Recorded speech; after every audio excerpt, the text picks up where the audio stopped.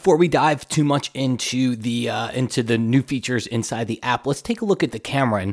And the camera is becoming more and more a camera that I would use. So I'll be honest, when Lightroom Mobile first came out, I never ever used the camera that was on it, and now I find myself going to the camera more and more, mainly because Lightroom Mobile will let you capture in DNG, in the DNG format. So that's a big plus. But the features that they're adding inside here are really making it a very good camera. So let's take a look here.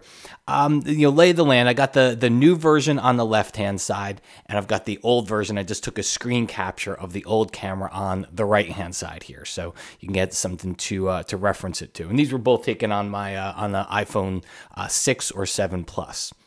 Now, you can see, you've got your flash setting here. You've got your little flippy thing for your selfies, basically in the same place. If you're going to change from DNG to JPEG, you can just tap in this upper center area. So that hasn't really changed too much.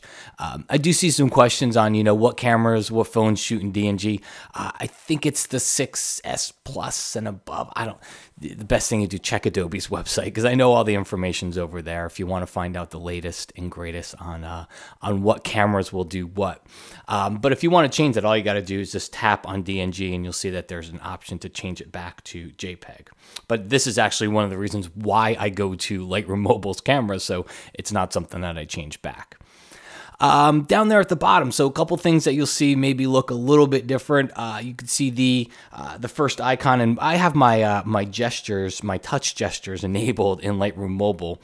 And what this lets you do is that you can actually see, where I tap on the screen there with that little red dot. But if you look in the bottom right-hand corner, I can tap on the W with the little lens on it, and that'll let me flip between my telephoto lens and my wide-angle lens. So again, I'm using one of the phones that support that, the 7 Plus. So that'll let me flip between those two lenses. You've got your exposure lock, which is right next to it. You've got your little filters, which I don't ever use, but they're there if you want to add a filter in camera. And then if you notice, I think some of the biggest changes are going to be from the auto section.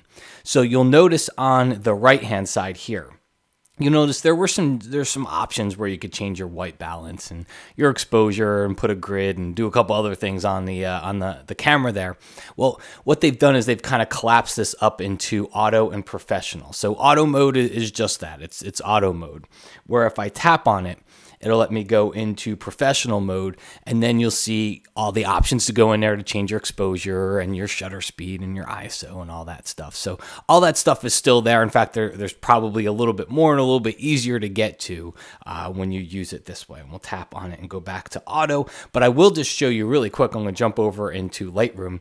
I will just show you going into professional mode. So I was able to take this photo, which if you look at the longer shutter speed, so I've got a little tripod I use for my iPhone. So I was able to get the phone on a tripod, use the timer, get it very still so it was a sharp photo, and do a longer exposure, so you actually get that water movement. And that'd be really tough to do with just the camera app in your phone.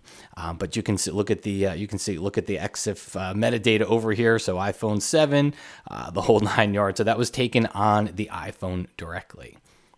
Okay, let's go back over here and get both screens up. Let's go. We got back into auto mode. The only other thing worth checking out here is you'll see 3 little dots up here in the top right corner. If you tap on those reveal some of the settings that you saw in the older version that's on the right-hand side here. So you can change between your various aspect ratios on the phone. You can go between your timer there, so I can go between 2, 5, and 10 seconds if I want. I do that a lot when I put it onto my little iPhone tripod. I do that a lot. That way I'm not touching the phone at all. I just put it on the tripod, I hit the timer, and I'm good to go. If you want to put a grid up over your photo, if that helps you capture using the rule of thirds or whatnot, you can do that. And then you can see here's just some general phone settings as far as, if you want to turn the max screen brightness on or make sure that you're geotagging your photos. So I kind of opened up with it in saying that I was never much of a fan of the Lightroom Mobile camera.